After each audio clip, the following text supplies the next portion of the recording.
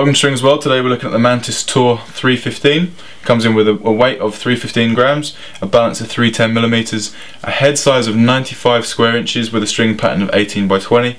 It's relatively stiff at a stiffness rating of 66. When sewing with the racket, I found it to be pinpoint accurate. I really enjoyed the power, the pace, the spin. Very easy to get through the air. From the baseline, I enjoyed all of the shots, through defensive shots up to attacking shots, aggressive to the net.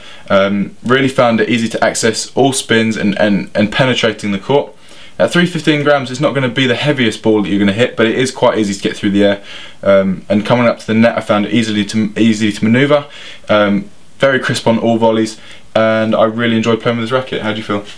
I said in the old Mantis reviews that Mantis had made some really top quality products, and with these new tour line rackets I absolutely stand by that. The feel on this one was absolutely superb. It's a little bit heavy through the air for me. It just swings quite heavy, but I mean that's just down to me and not down to the racket. But as far as this 315 goes, it's very solid, very control oriented with the tight string pattern. Yeah. I actually enjoyed really serving with it. It was probably my favourite shot with the racket along with my forehand. I found it quite tough as I approached the net. As I always say, my volleys aren't the strongest, and with this kind of manoeuvrability I struggled a little bit. But as I said, it's a great feeling racket, and Mantis have really done exactly what they set out to and made a top quality player's frame.